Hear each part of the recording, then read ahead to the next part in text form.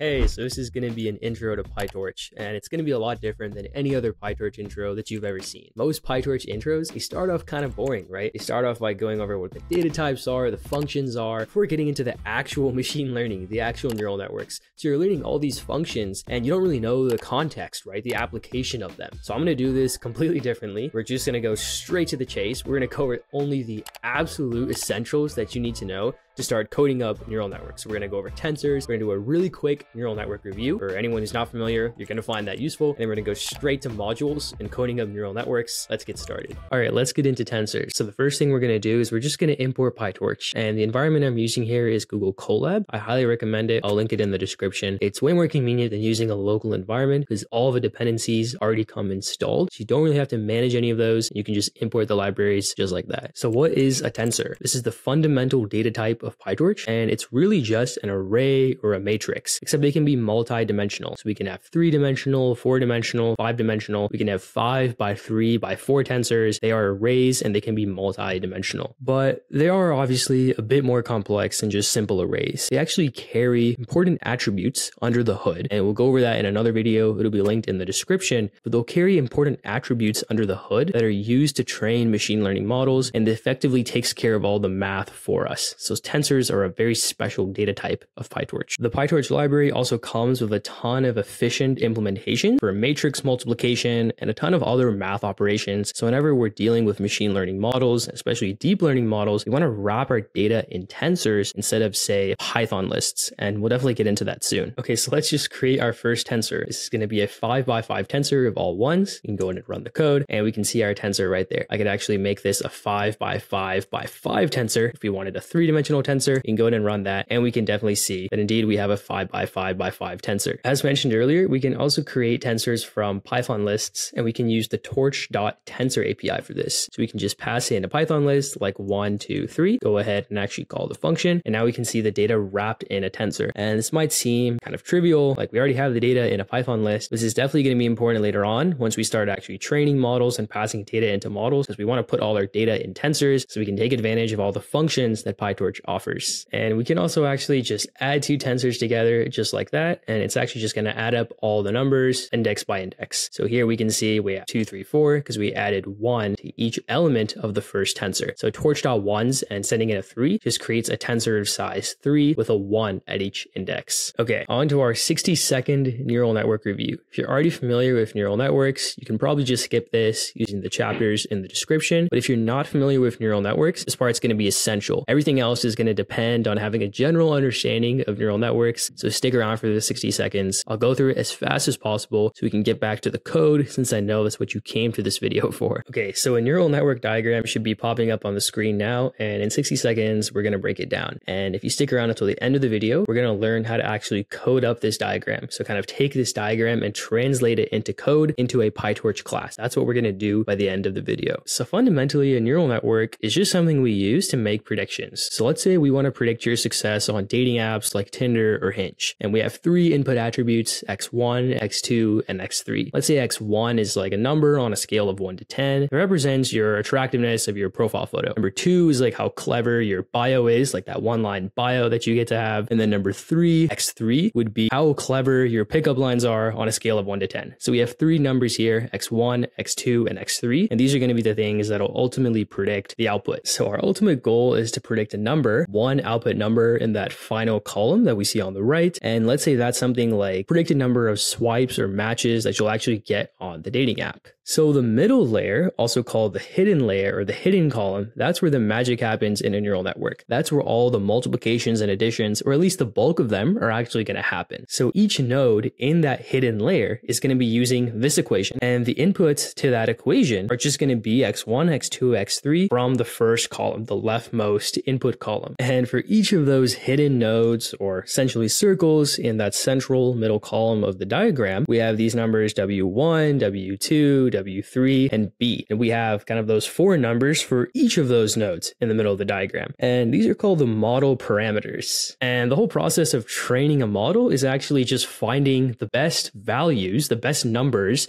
for all those parameters, the W's and the B's, so that we actually have like fairly accurate outputs. So let's say we have a sample data point x1, x2, x3. When we get to that middle column, each of those nodes independently or in parallel are going to predict a number. So we have 4 numbers now. We'll call that y1, y2, y3, and y4. Now we need to get one final output number, O. So that final output node is going to use this equation, and it's going to have y1 through y4 as input, and it's going to actually figure out or learn the best values for w1, w2, w3, w4, and b, so that we have a fairly accurate output. And that's honestly the gist of a neural network. There's definitely some more details called nonlinear functions. I'll have one pop up soon, but we'll go over that in another video. And that's generally all there is to it. We're just multiplying and adding up numbers and ultimately trying to adjust the model, find the right parameters so that we can have fairly accurate predictions. So the rest of this video is going to be about modules, the essence of PyTorch. And it's going to be about how we can actually code up this diagram in PyTorch in a class. So fundamentally, modules are nothing more than a building block to build other modules or neural network models. And if you're familiar with front-end development, they're actually kind of similar to components in React. They're very reusable, they're very modular, and we're going to stack them together to build other models. So there's a few, or actually a couple components of every PyTorch module. Let's quickly go over them. So the first thing we need is this import statement, torch.nn as nn. nn stands for neural network, and this import statement is goated. It's going to unlock a ton of other layers and neural network models within PyTorch that we can actually use to stack together and build bigger models and ultimately train them. So here I've written a simple example of a PyTorch model that we're actually going to build, and in another video, it's linked in the description, we'll even train it. So I've actually went ahead and written a very simple model right here, and there's around 3 components to every PyTorch module. Let's quickly go over them. So first, you'll actually see the init function and the forward function. So the init function is just like the constructor for this class. This is where we're going to actually define the neural network layers. We define the input layer, the middle or hidden layer, and the final output layer, and we'll actually define the number of nodes in each layer. Just going to describe the diagram in this layer. In the other function, the forward function, and again, every single PyTorch module has to have these 2 functions. In the forward function, we're actually going to take in some arbitrary data point, x1, x2, and x3, and we're going to actually do all those multiplications and additions we talked about earlier, and we're going to return the final model prediction or the model output. Okay, what about this other part right here, nn.module? So every single PyTorch model or module that you write has to actually be a subclass for nn.module. So in Python, when we write some sort of name, like in parentheses after the class, we're simply saying that our class subclasses or inherits that class. So every PyTorch model you write is a subclass of this like mega parent base class called nn.module, which is just used to define all neural networks. And every subclass of nn.module needs to have an init function and a forward function. So here I've went ahead and just written some comments and actually written the function headers. So the first one we have is the init function. Every Python class needs to have an init function, and we'll just go ahead and pass in self. That's just common Python syntax. If you're not familiar with that, no worries. And that's where we're going to define the model structure. In the next function, the forward function, we're actually going to obviously have self. If you're not familiar with self, it's not too important for this video. Don't worry about that for now. And we're also going to pass in x.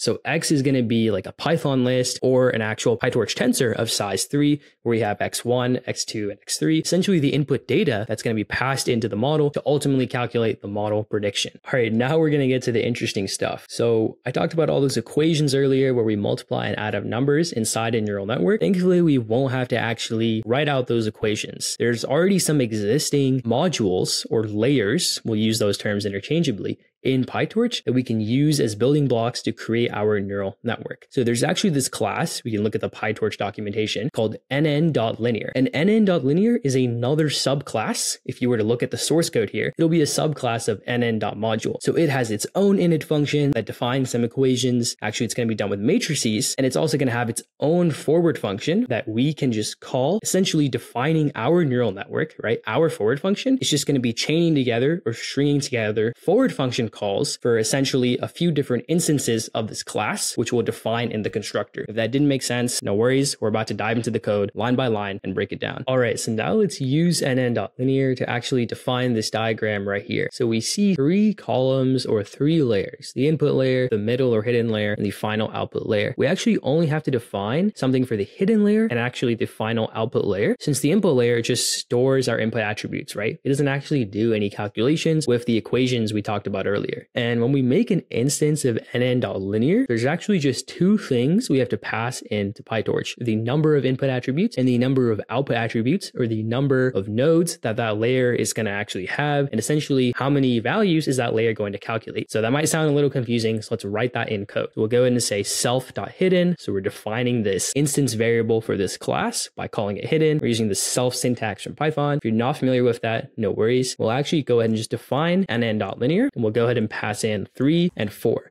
So this is telling PyTorch that, hey, we want a linear layer, a linear hidden layer, just linear calculations, no non-linear functions yet, just multiplying and adding up numbers. And we're going to actually have 3 input attributes. And this model is going to have, or this layer is going to have 4 hidden nodes. All right, so next let's define the output layer. This one should be pretty straightforward, right? Because we already know the number of inputs to this layer, right?